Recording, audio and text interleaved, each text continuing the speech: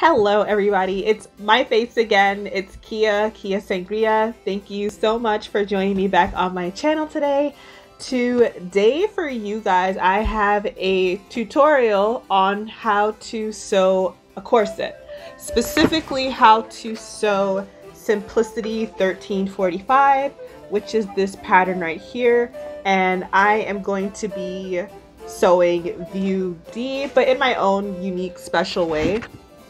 I'm really excited to be making this video because I previously made a corset video using another Simplicity pattern, and when I recorded it, I was very new to kind of sewing my own corsets and stuff like that for cosplay, and so I really wanted to be a little bit more intentional about making another video about this topic, just because this was such a confusing topic for me when I first started sewing, and I also wish that there were more tutorials for some commercial patterns that are on the market. So I am going to be using a commercial pattern to make this corset today. And the reason why I want to do this is because it's January, it's a new year. I'm just starting to plan out all of my costumes for 2022. And I know for me, I have a lot of corsets that are going to be involved in some of the costumes that I'm making for this year. So I wanted to kind of give myself a refresher by using some scrap fabric from my stash. For this corset that I'm making today, I am using poly silk for the lining, some lace, and some regular cotton broadcloth to create this corset. Now, this corset is for cosplay, so I am kind of ignoring a lot of the rules when it comes to the type of materials that you can use for cosplay. I think since I'm not for cosplay, but for corset making, since I'm a cosplayer, I have a lot more leeway to use whatever it is that I want for my corset, just because I am not going after the traditional corsetry look. I'm not I'm not looking to make a traditional corset. This is for cosplay, so I am basically just using whatever I want. I encourage you to do the same thing too. That is no disrespect to the art of corset making. I actually asked my mother-in-law for Christmas for this book, which is called Making Corsets by Julie Collins Breeley, and I didn't buy it, but I asked her to buy this for me because eventually I would like to start attempting to make my own traditional corsets and getting a little bit more into the art. So I felt like the best way for me to do that was to get a book so I can read and I can study. And prior to starting this project, I actually did look at some of the tips inside of this book when it comes to corset sewing, adjusting patterns. This book, which I appreciated, actually mentioned a few commercial patterns that one could use for corsetry, which I was really happy to see, because when it comes to commercial patterns and like the costuming and the traditional sewing community, there seems to be a divide on how people feel about like the big four patterns. So I was really excited to see that like an actual corset maker was even giving like the time of day to a commercial pattern in their book. But I will leave a link to this book down below. I think it's really good if you too are also interested in making corsets. But yes, I will be using the Simplicity 1345 commercial pattern to make today's corset, and I will be showing you how to do this in my video. I think I used a pattern similar to this one by Simplicity at least twice, and they worked pretty well. This is my very first time working with this specific pattern, but I'm really excited about it because there has a ton of options here that you can pick from when it comes to the type of corset you make. There's some that has traditional lacing in the back, like view D, and then there's 4 other patterns that involve like a corset busk. I have not yet made a corset using a busk, but it is something that I would like to try when I have a little bit more time to kind of like experiment and test the waters over there. But yes, this tutorial is going to be very affordable. I'm going to be showing you some alternatives to some traditional corset making tools that I think are easily accessible, easily affordable too, if you would like to, you know, try your hand at making this project. But I am really excited to be showing this to you guys. This video is going to be in parts just so the video isn't too long, and I also don't want to overwhelm you. So before we get started, please make sure to subscribe and like this video and save it for later. If you plan to like try out this pattern yourself, save this video for later so that you can come back to it and we can work on our corset together. But without further ado, thank you guys so much for being here. Let's get started. Okay, so at this point I have cut out all the pieces for the corset. So what I'm going to do now is I'm going to start attaching the lace overlay to the front. So these two are going to be my fashion fabrics, and I'm just going to pin them together so that I can run them through the machine.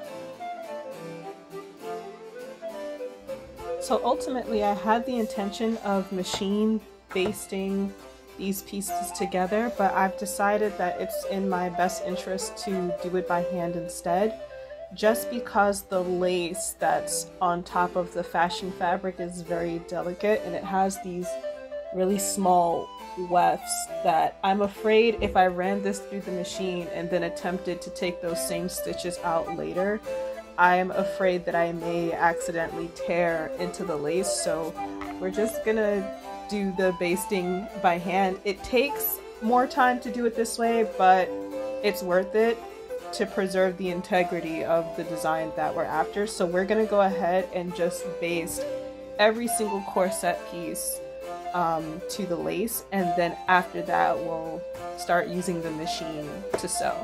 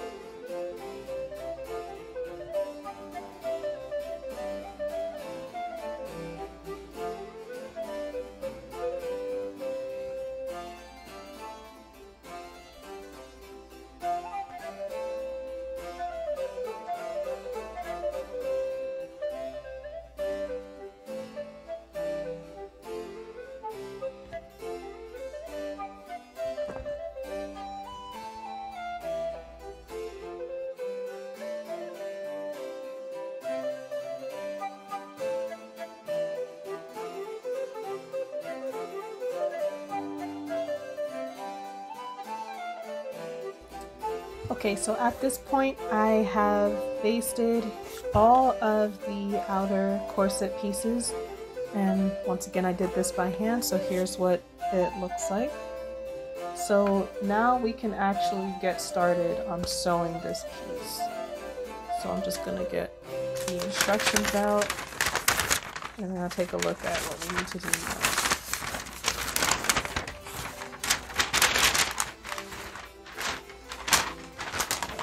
So technically we're on step 3, so it says prepare each half of corset as follows with the right sides together, pin center front to middle front. Okay, so I guess now we can look at the pieces. This is the back.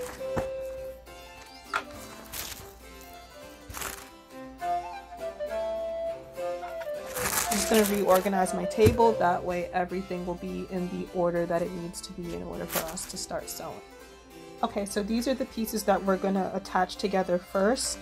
This is the center front, which in this case is piece 10 for the corset that I'm making, and I am technically making view D of this pattern.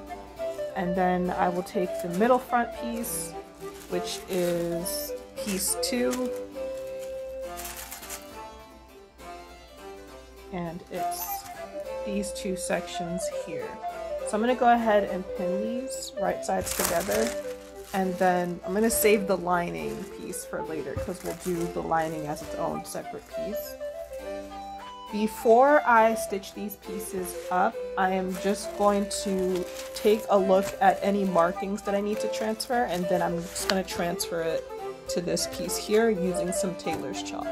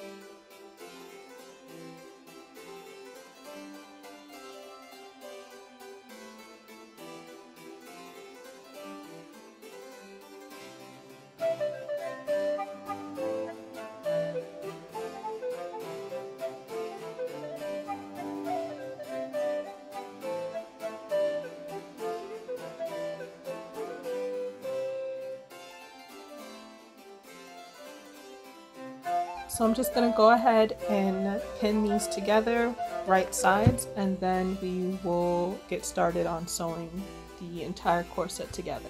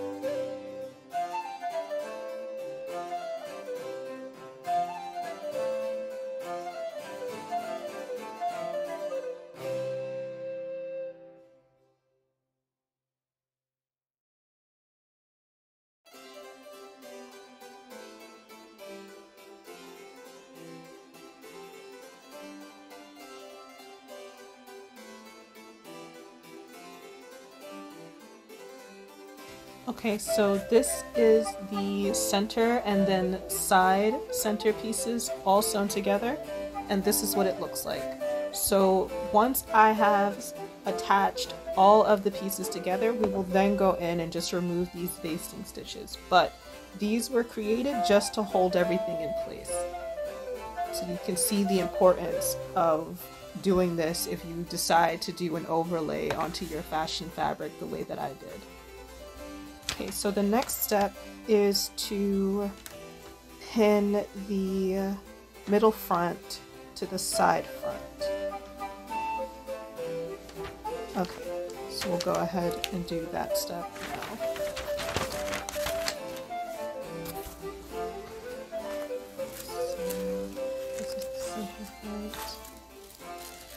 This is the middle front.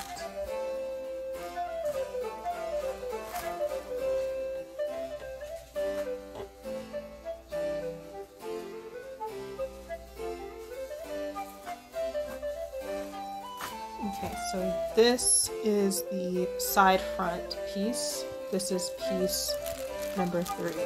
So we're basically just going to do the same thing that we did with the 2 front pieces, but now working with the side pieces. And the lining I will put to the side. We'll deal with that later.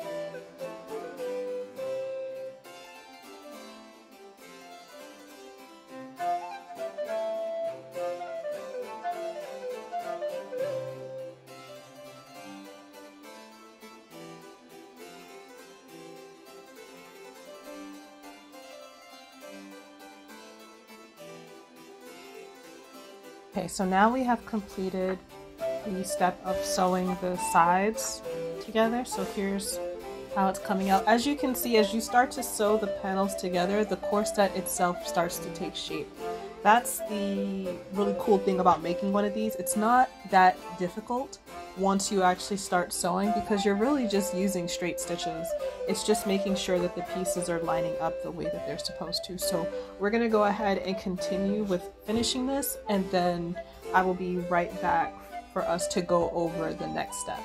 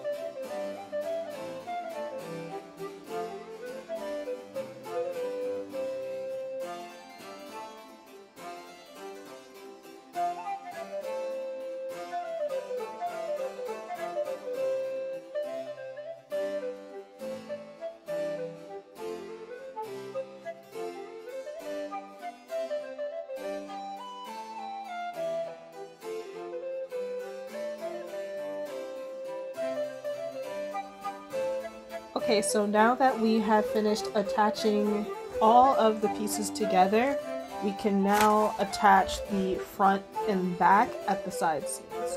And then we will be able to remove all of the basting stitches inside of this piece.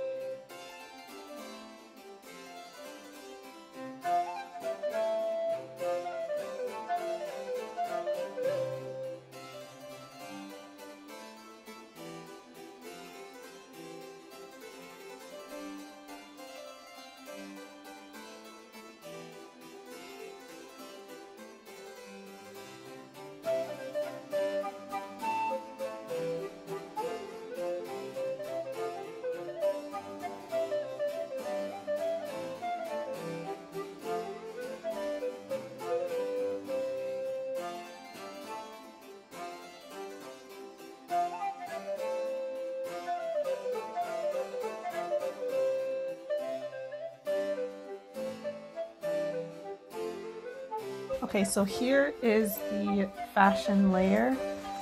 As you can see, we have now sewn all of the pieces together, so it has finally taken the shape of what a corset is supposed to look like. So what I'm going to do now is I'm just going to go ahead and remove all of the basting stitches, and then I am going to press out the seams on the back side.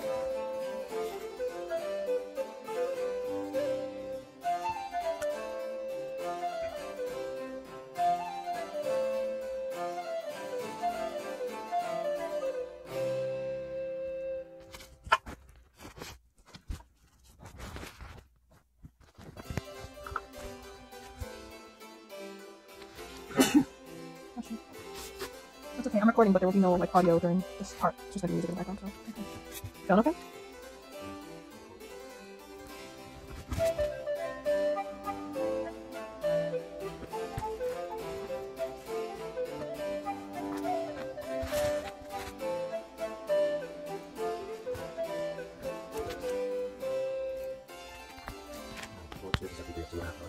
Okay.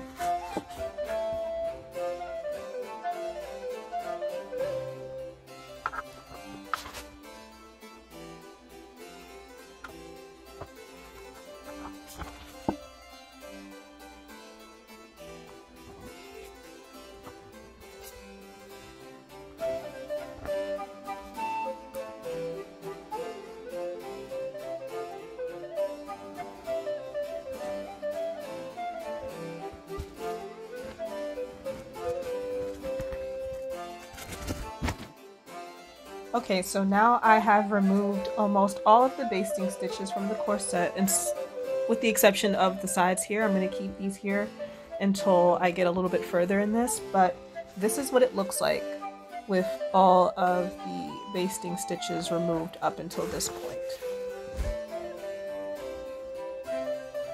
So you can see the importance of us having those there. It's just to keep everything in place so that it's just easier to sew both layers together. So what I'm going to do now to finish off the main piece of this corset is I'm actually just going to go ahead and iron and clip my seams.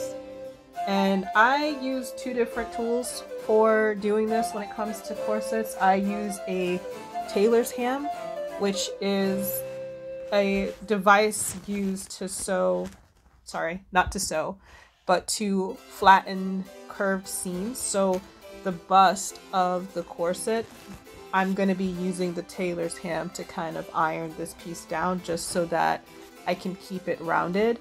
And then for all the other seams, I am going to use a clapper.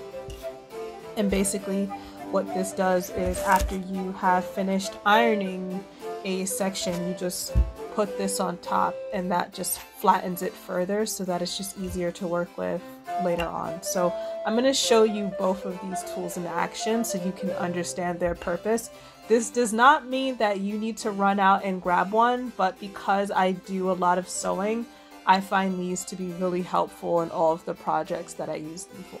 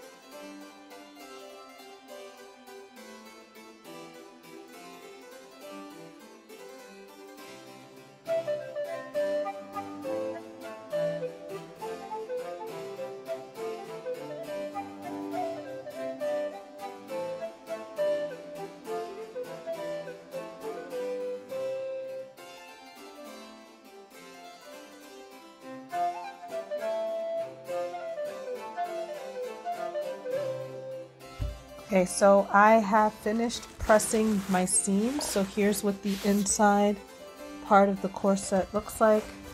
Everything is all nice and flat and it looks good. And then this is the outside. So everything looks like really cute, very smooth here, no bumps, no lumps. No complaints. So this is where I am going to end part 1 of this video. Thank you so much for joining me here to see part 1 of this. We will pick up where we left off in part 2.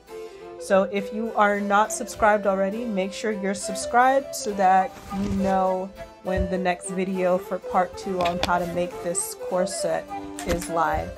But I'm Kia Sangria. Please be sure to follow me in my social links down below, and I will see you in my next video. Bye.